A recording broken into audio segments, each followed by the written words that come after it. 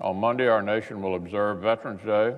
Some will gather here in our nation's capital at the proud monuments which pay enduring tribute to the service and sacrifice of generations of brave service members. Many more will mark the day in ceremonies in small towns and cities across our country. And of course, many Americans will have veterans to thank firsthand in their own families and neighborhoods. My own father's Army service took him to the heart of the battle for Europe in 1945. His company sustained heavy losses.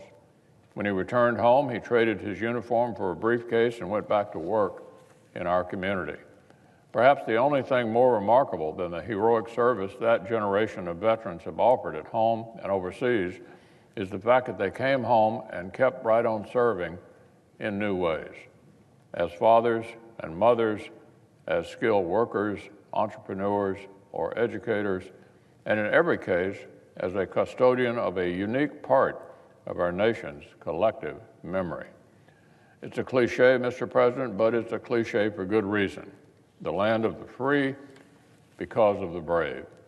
The Senate will not be in session on Monday as we honor Veterans Day, but I hope that each of our members will be remembering and giving thanks for all veterans and for those brave men and women serving today. Their efforts are the reason why this chamber exists, why it still stands, and why American self-government and American freedom endure.